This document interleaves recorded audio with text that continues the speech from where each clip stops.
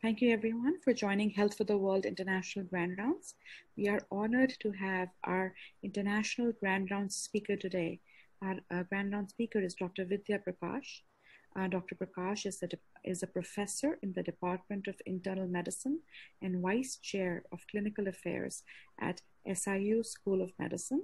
The talk for today is syphilis, which is an important infectious disease topic. Thank you so much, Dr. Prakash, for doing this for us. And you can start whenever you're ready. Thank you so much, Dr. Rahani. And I am really honored to be here with all of you. Thank you so much. So I will be talking about syphilis. This is a brief outline of what I will be discussing. I will start with the case, and I will continue to go to that case throughout this presentation. We will touch on epidemiology, maternal to child transmission, molecular features and pathophysiology of syphilis. We will talk about the clinical features of all of the phases of syphilis, including primary, secondary, latent, and tertiary syphilis, diagnostics, treatment, and prevention. So without further ado, I'd like to start with the case. You have a 25-year-old female who presents to your clinic with a painless 1 by 1 centimeter ulcer on her vulva for the past week. She is sexually active, does not use condoms. Exam reveals a non-tender ulcer at the entrance of her vagina and mild bilateral non-tender inguinal lymphadenopathy. So the question is, what is your diagnosis? So essentially, you have a 25-year-old female who is sexually active, who has a painless chancre at the entrance of her vagina. So when you're looking through these answer choices, chancroid, due to Haemophilus ducrei, often presents or uniformly presents as a painful chancre. So she would have had a painful ulcer at the entrance of her vagina. So that's not the correct answer. HSV causes painful vesicular lesions, not a non-tender ulcer or a painless chancre. HPV usually presents as a wart. So that brings us to primary and tertiary syphilis, and this is indeed a case of primary syphilis, a painless genital chancre. So when you look at sexually transmitted infections as a group, you can classify them according to genital ulcers, urethritis and cervicitis, pelvic inflammatory disease, diseases characterized by vaginal discharge, genital warts with HPV topping that list, HIV, and hepatitis B. I put hepatitis C in parentheses because while it can be transmitted sexually, it's not considered a sexually transmitted disease. When you look further at genital ulcers, that can further be characterized by ulcers due to genital herpes, which are painful, ulcers due to syphilis, which I said are painless, chancroid due to Haemophilus ducrei, which are painful, granuloma inguinale, which is due to the pathogen Klebsiella granulomatis, which causes chronic ulcerative genital lesions, and lymphogranuloma binarium, which is due to chlamydia trachomatis, serovars L1, L2, and L3, which can start as an ulcer, but then is hallmarked by painful inguinal lymphadenopathy. And I should say that genital herpes, syphilis, and chancroid by themselves are associated with an increased risk of acquiring HIV.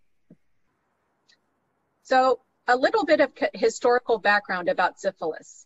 This is the famous Dutch philosopher, Desiderius Erasmus, who was known for his scholarly activity during the Northern Renaissance. He is quoted as having said, "If I were asked which is the most destructive of all diseases, I should unhesitatingly reply, it is that which for some years has been raging with impunity. What contagion does thus invade the whole body, so much resist medical art, becomes inoculated so readily and so cruelly tortures the patient."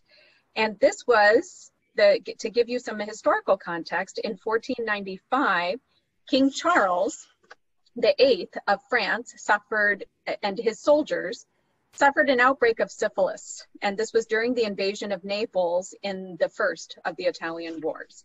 So again, so readily and inoculated so readily and so cruelly tortures the patient. So let's give you a little bit of background, an introduction to syphilis. This is a systemic infection due to the spirochete Treponema pallidum, which you see on dark field microscopy here. Classically, it's acquired through sexual exposure, as well as vertical transmission during pregnancy. It's an invasive infection. And what makes it interesting is that it is very good at evading the immune system, which we will talk about. And it's also known as the great mimicker, because especially when you look at skin conditions that are due to syphilis, they often mimic a myriad other diseases. And we will talk more about that. If I had to sum up syphilis in one slide to talk about the natural history, it would be in this slide. So starting with initial infection, which I said is classically due to sexual transmission, you have growth of organisms at the site of inoculation. It's taken up by dendritic cells, goes to the regional lymph nodes, and then disseminates to various sites, including the central nervous system. Within about 3 weeks, you have the painless chancre at the site of inoculation with regional lymphadenopathy, which is primary syphilis. Several weeks later, it progresses to secondary syphilis, which causes a disseminated rash, generalized lymphadenopathy, and often systemic symptoms. And then several weeks later, you get into the phase of latent syphilis, which by definition is lack of clinical signs and symptoms of syphilis, but positive serologies. And interestingly, in this latent phase, up to 25% of individuals can have recurrence of the rash of secondary syphilis.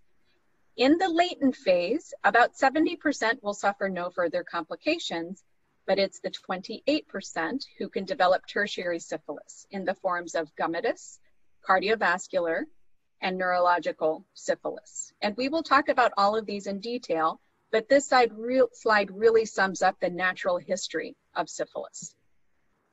A little bit about epidemiology. So annually, worldwide, we see 6 million cases, new cases of syphilis in persons between the ages of 15 to 49.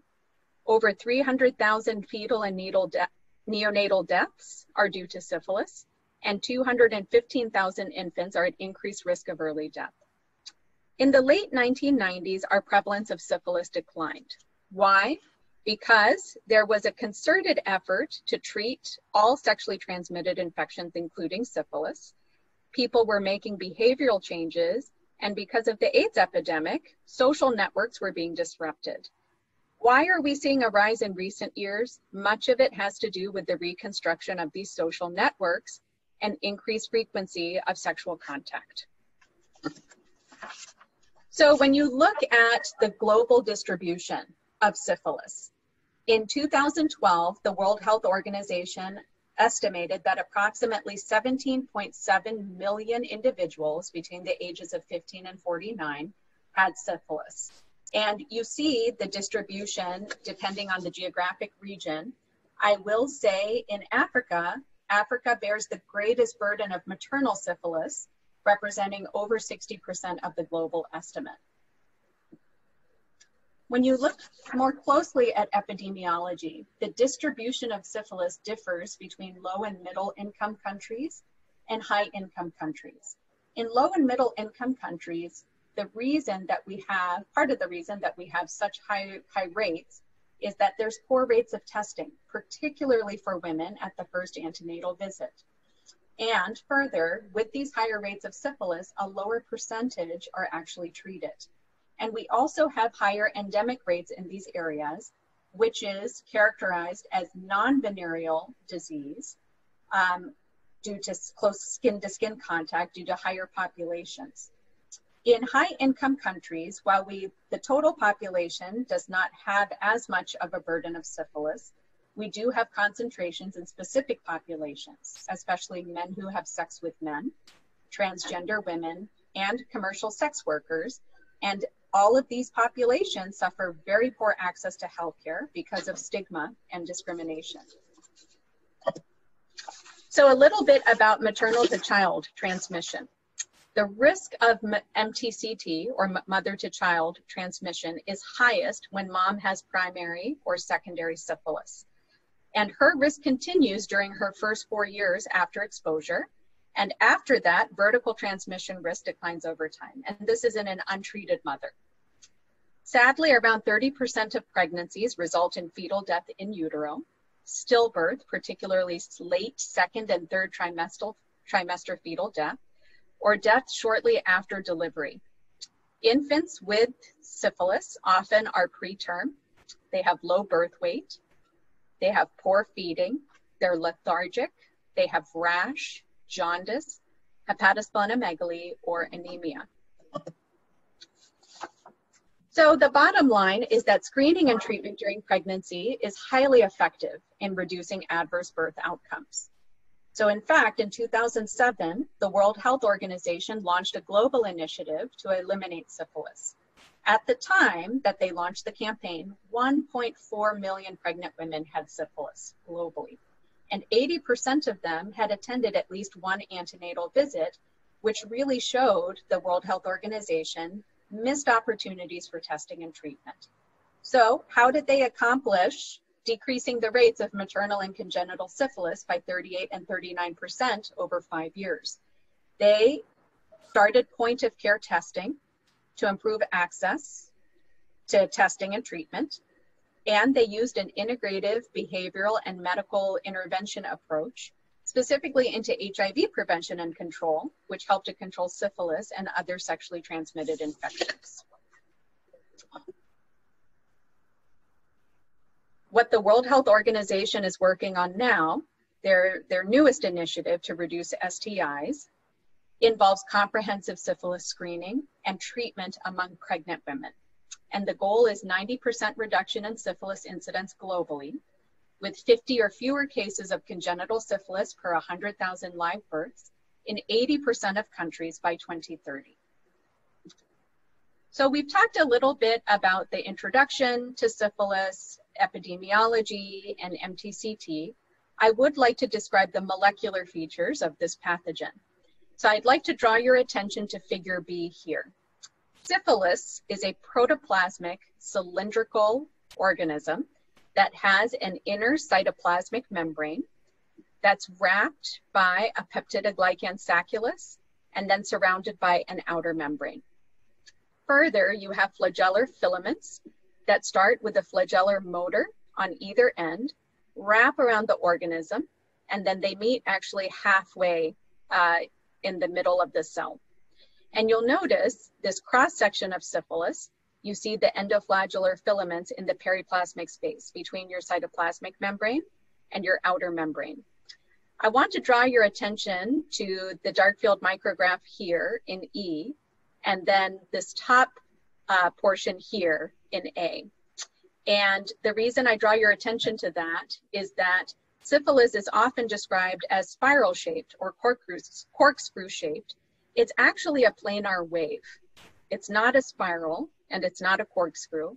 And if you look at dark field micrograph E, the arrow and the arrowhead point to different parts of the pathogen at 90 degrees. And to the observer, it looks different at each of those angles, which is characteristic of a wave. A corkscrew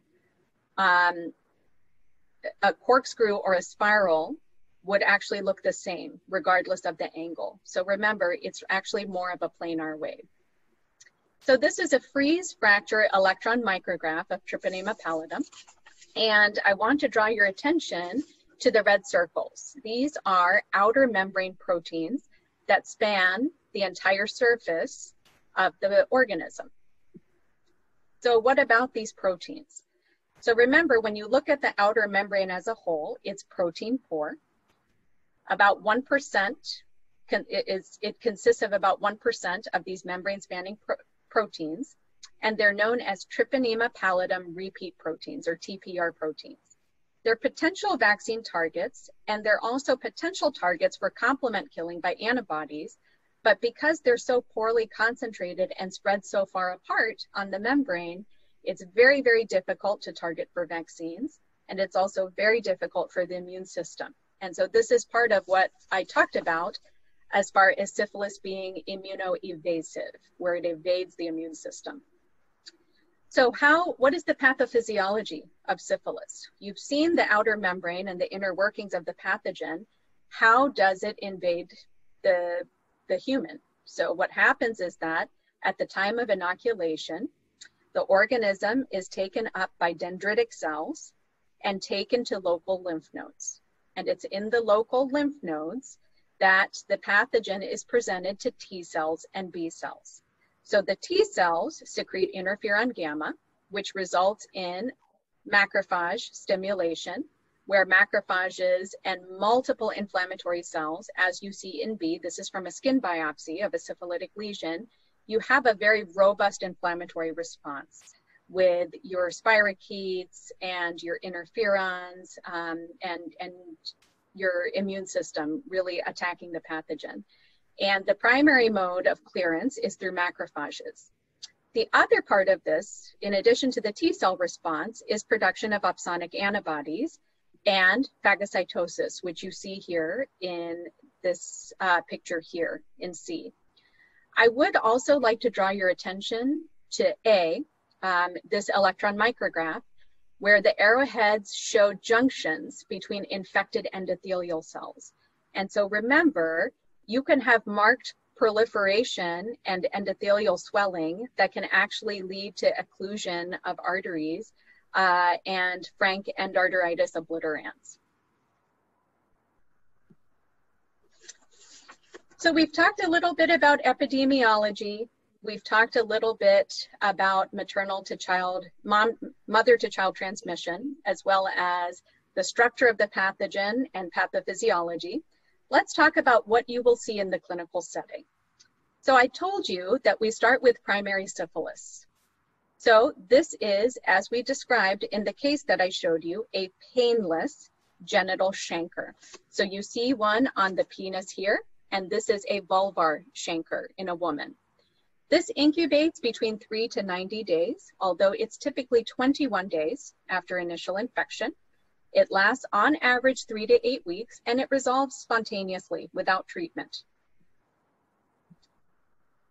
Diagnosis of primary syphilis. Clinical diagnosis. A sexually active patient with a classic painless chancre is syphilis, primary syphilis, until proven otherwise.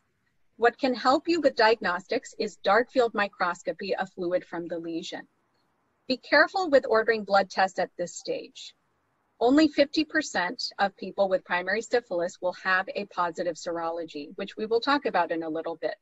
It usually takes at least 2 to 3 weeks from initial symptoms to have a positive serology. So really for primary syphilis, it's a history, clinical diagnosis, and supported by dark field microscopy of fluid from the lesion. Secondary syphilis. So the patient was inoculated within 3 weeks, had that painless chancre, and about 3 weeks later, or 6 weeks after the initial contact, they will have signs of secondary syphilis. So classically, secondary syphilis presents with a skin rash.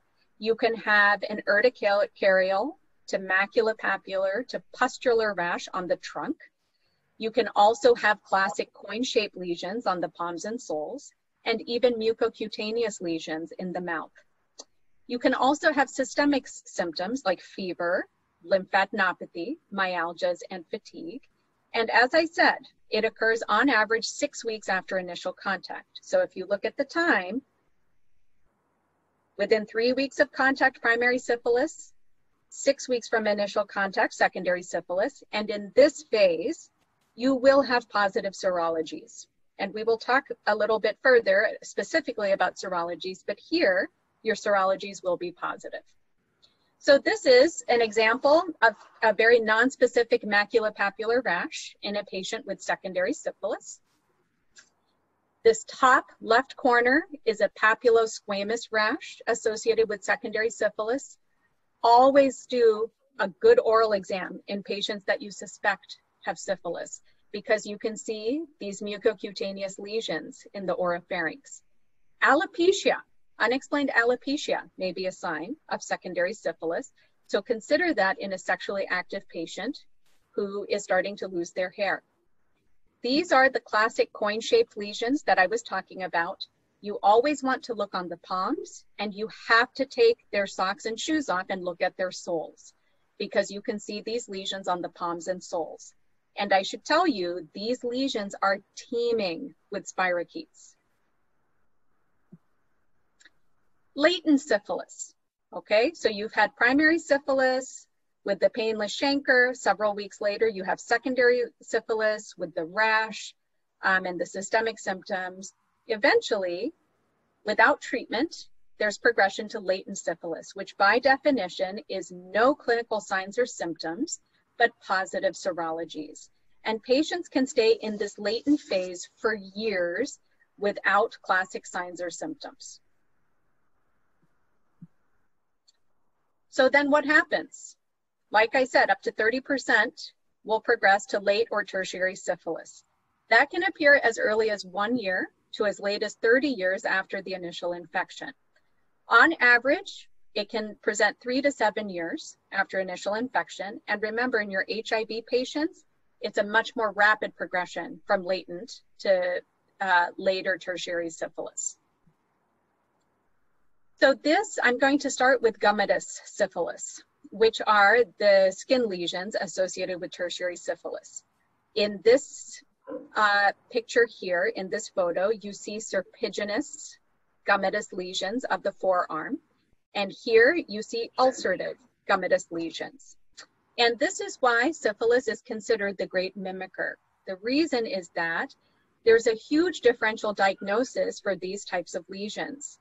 And especially gummatous syphilis can present in so many different ways. You can see annular scaling plaques that may make you think of psoriasis.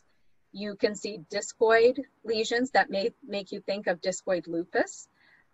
These ulcerative lesions, depending on where you are, can look like cutaneous leishmaniasis, leprosy, and deep fungal infections. So this is why syphilis is considered the great mimicker. Tertiary syphilis, we talked about gummatous syphilis. Tertiary syphilis can also affect the aorta. Syphilis aortitis can cause separation and contraction of your aortic valve leaflets, which leads to aortic insufficiency and heart failure. Further, aortic wall inflammation can lead to thickened endothelium through a phenomenon that's known as tree barking. And the base of the aorta, involvement of syphilis at the base of the aorta can cause narrowing of the ostia of the coronary arteries, which you see in this picture here. The arrowheads are pointing to the narrowed ostia. That leads to accumulation of atherosclerotic plaques and coronary artery disease and myocardial infarction. Due to immune complex deposition, you can also have obliterative endocarditis, which I referred to in my slide talking about the pathophysiology of syphilis. So we talked about gummatous and aortic syphilis. Remember, tertiary syphilis can also affect the brain. So you can have meningovascular inflammation, cerebral vessel inflammation leading to stroke-like symptoms, general paresis, and a phenomenon known as tabes dorsalis. So tabes dorsalis is really a loss of sensation due to demyelination of the dorsal roots of the posterior spinal column. And as a result, patients can have ataxia. Tabes dorsalis, due to sensory denervation, also causes damaging to your weight-bearing joints, specifically your knees. And tabes is classically described as lancinating pain in the back, radiating to the lower extremities.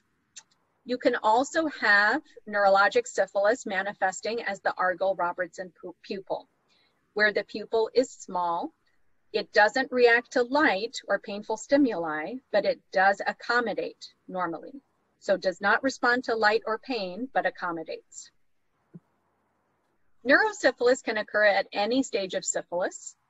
So whether it's primary or secondary or tertiary, you can have involvement of the brain. In the early stages, you can have meningitis. You can also have cranial nerve neuropathy, specifically cranial nerve 7, which can cause facial paralysis, and cranial nerve 8, that can cause sensory neural hearing loss, as well as vestibulitis. You can also have ocular disease, which manifests as uveitis. And late neurosyphilis, we already talked about a lot of this, where they can present with general paresis, ataxia, and tabes dorsalis, and add to that list dementia and personality changes can be signs of late neurosyphilis. I would be remiss if I did not mention the infamous Tuskegee study that occurred in the United States. In Macon County, Alabama, between 1932 and 1972, the U.S. Public Health Service collaborated with the Tuskegee Institute and recruited 431 African American men. And they were told they would be given free medical care for bad blood, and they were never told they had syphilis. And they were followed to establish natural progression of the disease. The problem is that not only were they not told that they had syphilis, but the efficacy of penicillin was established by the late 1940s. And these men were not told that that treatment was available and standard of care. And this resulted in several deaths among these men, as well as wives getting infection and many cases of congenital syphilis. As a result of this study, we established the Belmont Report, which outlines the ethical principles and guidelines for the protection of human subjects and research. So I'm going to go back to my case. So you have your 25-year-old female in your clinic, sexually active woman with a painless genital chancre, and you know that this is primary syphilis clinically. So how will you diagnose this patient? A lot of this you should know by now based on the discussion that I had. Remember, your serologies, like your RPR and your FTA antibody, are not going to be positive this early. So really, the diagnosis rests on the clinical exam. If I had had dark field microscopy as a possibility here, that would have been the correct answer as well. But among the answer choices, your clinical exam is the way you diagnose this patient. So let's talk about diagnosis. I talked so much about dark field microscopy. Remember, this provides definitive diagnosis, and you can have an answer the same day. And you see the spirochetes here in dark field microscopy. I talked about serology. So what are the serologies? You have treponemal tests, which are very specific, and you have non-treponemal tests, which are very sensitive. Your non-treponemal tests are your RPR, or rapid plasma reagent, and your VDRL, or your venereal disease research laboratory test. Your treponemal tests, you have three of them, three primary ones. The one that we most commonly use in clinical practice in the United States are your fluorescent treponemal antibody absorption test, or FTA antibody, and others are your TPPA and your TPEIA, which is an enzyme immunoassay. Beware, you don't want to just check one or the other. You want to check one of each. So one non-treponemal test and one treponemal test. With an RPR alone, you can see false negatives in primary syphilis, which is why I said don't even check it in primary syphilis. Don't expect it to be positive. You can see false positive results occasionally, especially in patients with HIV and autoimmune diseases. And the benefit of both RPR and VDRL is that you can check the titer to correlate with how they are doing clinically. The titer will eventually go down with treatment over many months.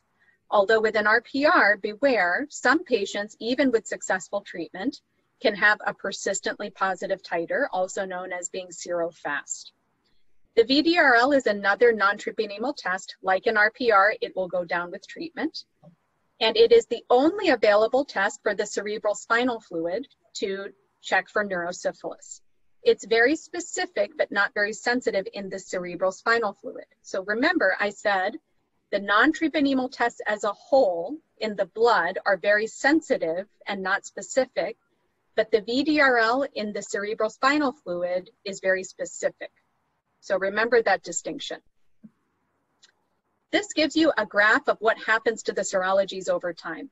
So at the bottom, you have time of infection. So the first part is in weeks, the latter part is in years, and it correlates with primary, secondary, latent, and tertiary syphilis.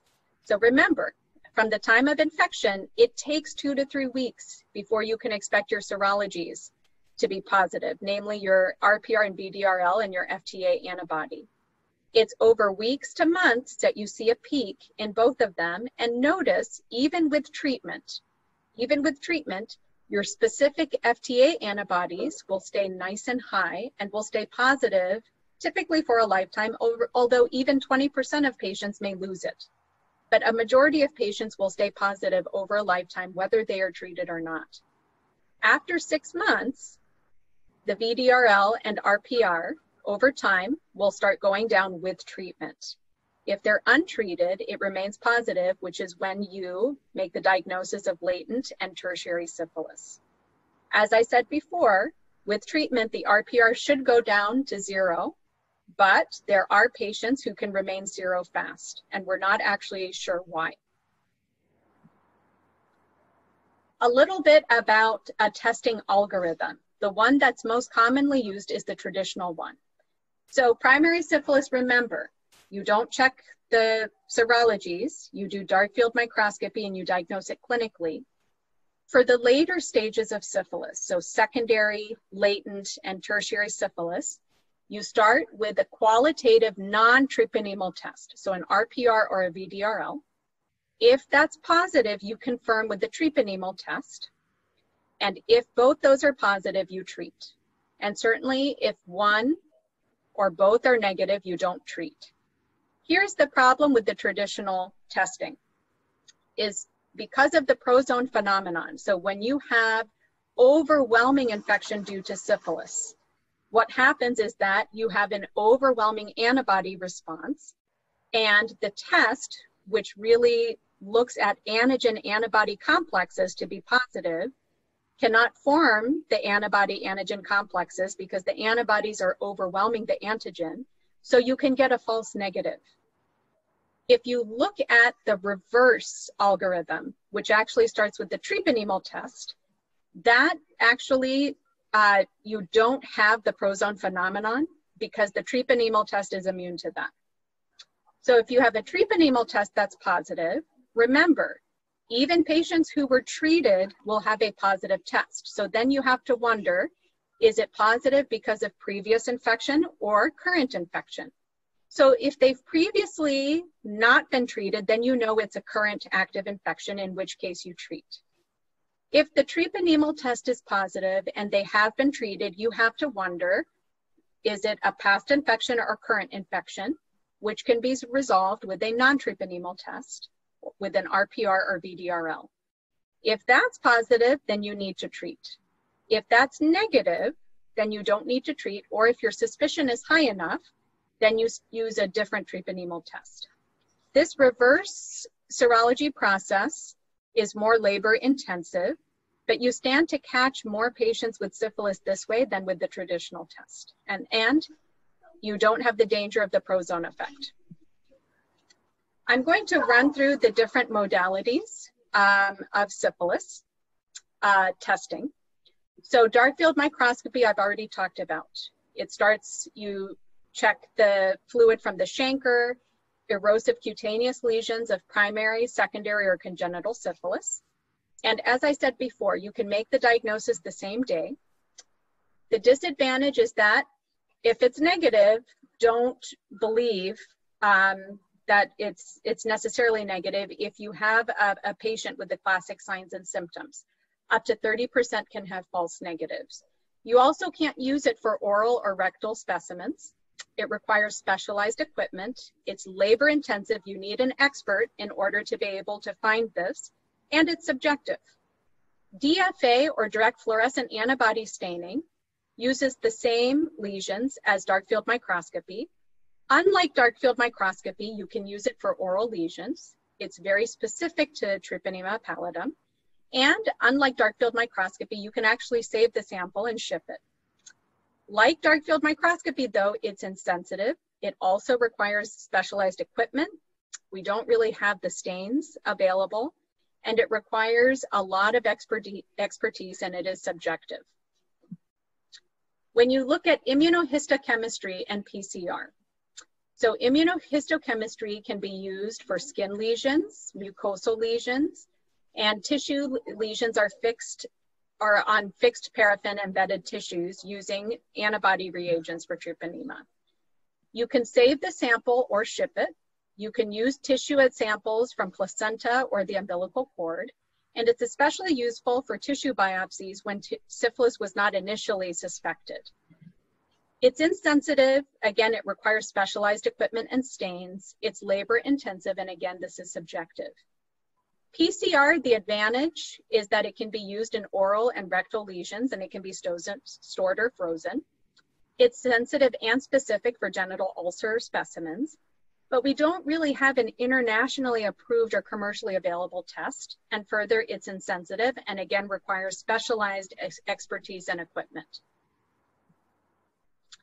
We talked a lot about your non-treponema tests, your VDRL and your RPR. So VDRL, remember, this is the only test that we can use to diagnose neurosyphilis in the CSF.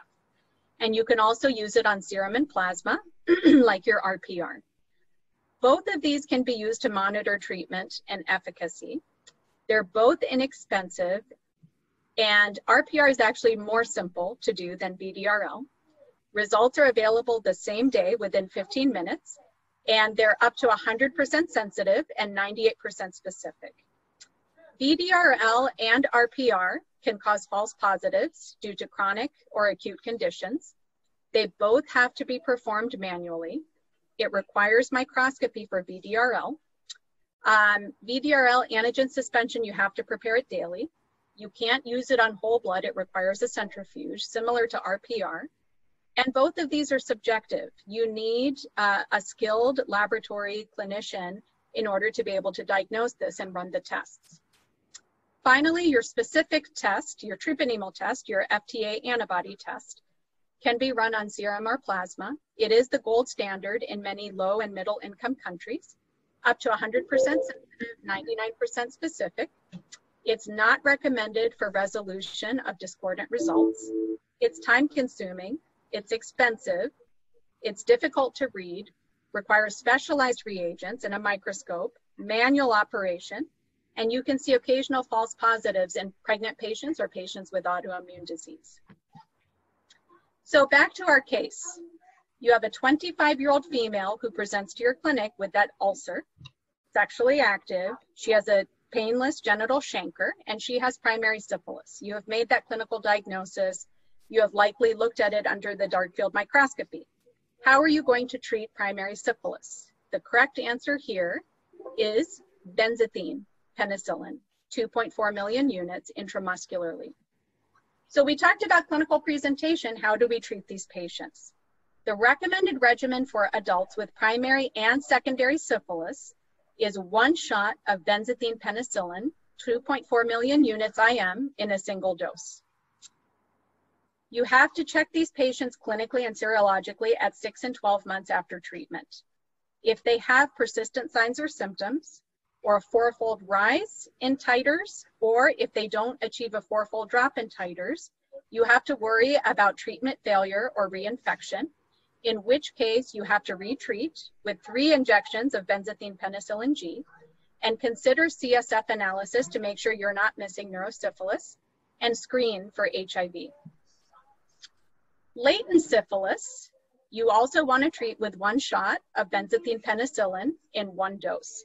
So with latent syphilis, remember, there is early latent syphilis, there's late latent syphilis, and there's latent syphilis of unknown duration. Early latent syphilis by CDC guidelines is syphilis acquired within the last year. So you know that their last negative serology was within the last year, or you know their exposure was within the last year. The World Health Organization uses 2 years, CDC uses 1 year. Late latent syphilis is more than 1 year per CDC, more than 2 years per World Health Organization. And unknown duration is exactly what it sounds like. We don't know the duration. And with that, with late latent syphilis or latent syphilis of unknown duration, you administer 3 doses of benzathine penicillin at 1-week intervals. So follow-up testing for this type of syphilis, you do non-treponemal tests at 6, 12, and 24 months. And again, you're going to do a spinal tap and check CSF if they have a 4-fold or greater increase seen for at least 2 weeks, or if the titer does not decline at least fourfold within 12 to 24 months, or signs or symptoms of syphilis develop. If you check the CSF and it's negative, you retreat for latent syphilis and you screen for HIV. If they're penicillin allergic for primary and secondary syphilis, you treat with doxycycline for 14 days, tetracycline for 14 days, ceftriaxone for 10 to 14 days, and you can use azithromycin, although there have been treatment failures documented, in which case you only use if their penicillin cannot be used, doxy is not available, and you don't want to use it in men who have sex with men, patients with HIV, or pregnancy. Gummatous and cardiovascular syphilis, again, you want to check that they don't have neurosyphilis with a CSF exam, and you treat with 3 doses of benzathine penicillin G. Neurosyphilis and ocular syphilis, you treat a little bit more aggressively with aqueous penicillin G with 18 to 24 million units a day over 10 to 14 days. And if you worry about compliance, then they need to come in and get procaine penicillin 2.4 million units IM once daily, along with oral probenecid for 10 to 14 days. If they have CSF pleocytosis initially, you repeat the CSF every 6 months until the cell count is normal. And you retreat if the cell count has not normalized or if the protein is abnormal after 2 years. Sex partners, if they've had contact within 90 days, you treat for early syphilis, even if the serology is negative. And if the serology is not available, you treat anyway, but if it is available, if it's negative, you don't treat if it's been over 90 days. People who are higher risk sex partners are if they've had contact within 3 months for patients who have primary syphilis, 6 months for secondary syphilis, and 1 year with early latent syphilis. What about pregnant patients? If they're pregnant and penicillin allergic, we don't really have good alternatives. You can't use tetracycline or doxy during pregnancy. There's insufficient data for ceftriaxone or azithromycin. Erythromycin will not cure the fetus. And so ultimately, a pregnant woman will need to be desensitized and treated with penicillin. HIV and syphilis, it's basically the same treatment regimens, but you have to keep a closer eye on them. So primary and secondary syphilis, clinical and serologic monitoring at 3, 6, 9, 12, and 24 months. Latent syphilis, 6, 12, 18, and 24 months. And remember, HIV patients, no matter what stage of syphilis they are in, very low threshold for LP, especially if they have a lower CD4 count and their RPR is greater than 1 in 32. And a diagnosis of neurosyphilis is when you have over 20 white blood cells in the CSF. Finally, prevention. Abstinence is key, but if you can't have abstinence, you encourage your patients to use latex condoms consistently and correctly, as you can, although you can still acquire syphilis from an ulcer not covered by a condom, so they still need to exercise caution. Encourage them to stay in monogamous relationships with someone who has been tested and does not have infection, partner notification if the patient tests positive, and screening and treatment of pregnant mothers. And these are my references. Thank you so much for listening. I will take questions now.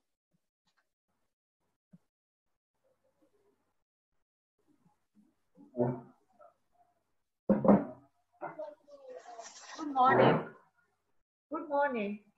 Good morning. So my question is about syphilitic amyotrophy. So I recently had a 36-year-old female who had 1 week history of muscle weakness in her left upper limb, and there was wasting of the inner hypothenar eminence and the supraspinatus muscle. Okay. So her reflexes were diminished on that hand, and she had fasciculations on her tongue. So while I was doing a workup for just neurologic diseases, the DDRL came back positive and the TPSA was positive, but the CSF was normal. So I was asking, for syphilitic amyotrophy, do you treat it as neurosyphilis or you treat it as latent syphilis? So was your question, do you treat as neurosyphilis or do you? Yes. Yes. So it's, if it were me and I had a choice for this patient between treating between neurosyphilis and tertiary syphilis, I would probably treat for neurosyphilis with the procaine penicillin for 10 to 14 days. I think that would be the most risk-averse way of treating the patient.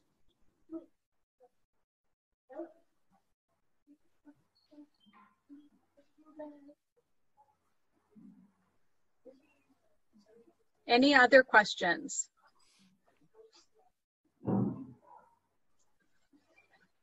Any other questions, guys? Okay. And if you have any other questions, you can also send it to us later, and then I will send it to Dr. Prakash by email, if that works better. All right. Thank you so much, Dr. Prakash. This was excellent. Thank you. And very informative and helpful. So thank you so much. We really appreciate you doing this for us. Thank you. And thank you for having me. I really appreciate it. Have a great day. You too. Bye-bye. Dr. Prakash? Yeah. I think there is one question about treatment of ocular syphilis in the Q&A box. Yes. So ocular syphilis would fall under, and I think I had it in here.